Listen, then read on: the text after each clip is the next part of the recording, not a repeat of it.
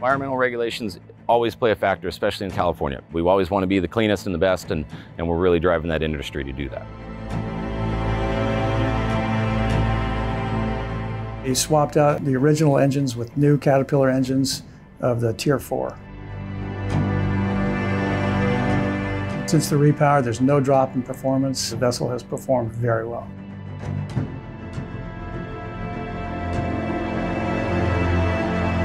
SCR is actually a great technological advancement as far as heavy-duty engines go in the marine side.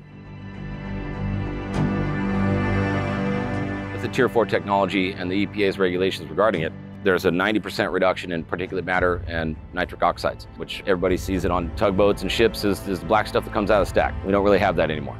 And it's cleaner for me, it's cleaner for the guys in the water, it's cleaner for the people on land, it's cleaner for everybody.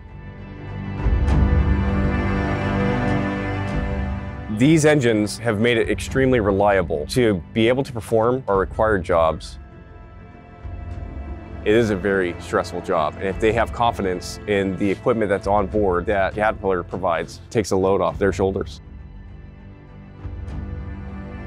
These engines have great performance. They have a ton of really new technology that makes them really easy to operate. Pretty much unparalleled, the newest stuff you can get for these engines.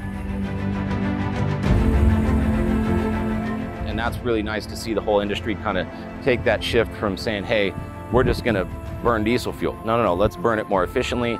Let's reduce the emissions. Let's reduce what comes out of the stack. So that way it benefits everybody as far as, health and safety. As a whole, as a country and globally, I think we are moving in the right direction. Clean up the air, not just for humanity, but for the earth itself too.